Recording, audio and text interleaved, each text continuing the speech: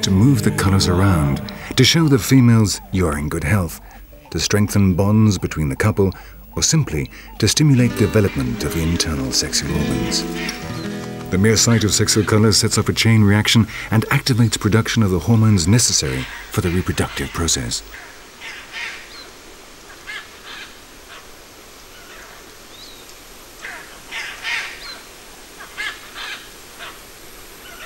The enormous amount of energy expended by the males in showing themselves off more and better demonstrates just how important colors are in the lives of those animals that can distinguish them.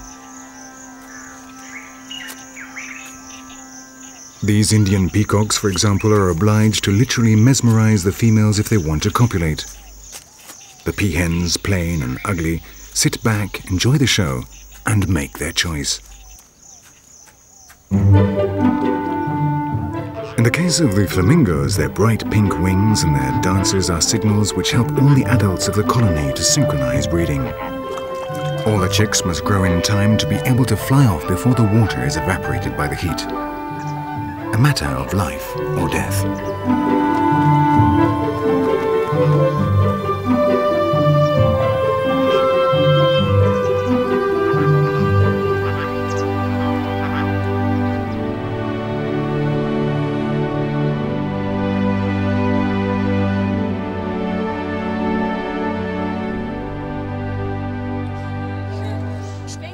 And as might be expected, human beings who have excellent sight to appreciate colors, the legacy of our past as tree-dwelling fruit gatherers, have introduced color into our culture, stealing the feathers from the birds and imitating their dances.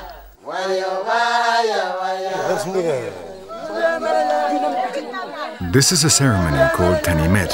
It is held in certain Indonesian tribes to introduce and pair up unmarried individuals of one village with those of another.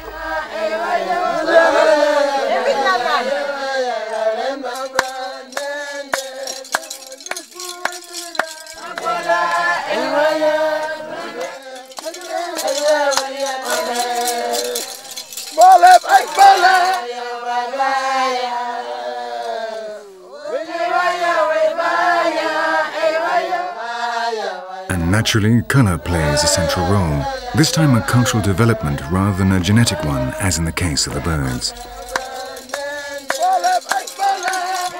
Identical methods with the same aim in mind.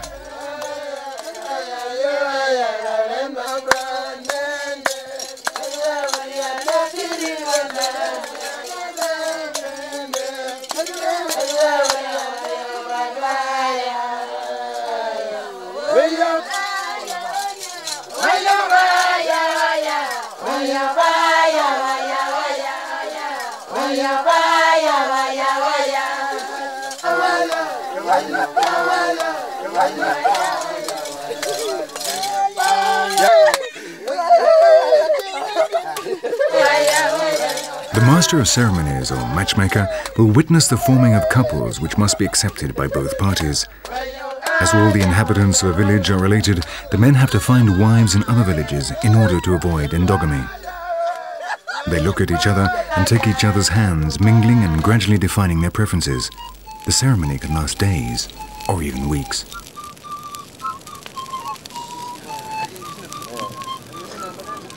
But among the survivors of the planet Earth, chromatic language also serves other functions, and no better place to see this than in the paradise of chameleons, Madagascar.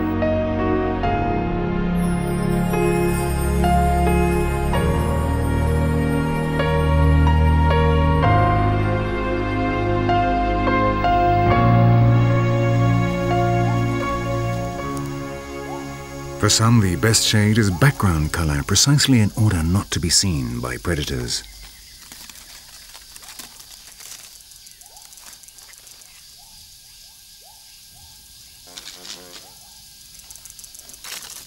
If you're small and not poisonous, your best bet is to be seen as little as possible. In these cases, the verdict of the predator is final. Those that are good at hiding survive and have children, while those that make mistakes are disqualified and die.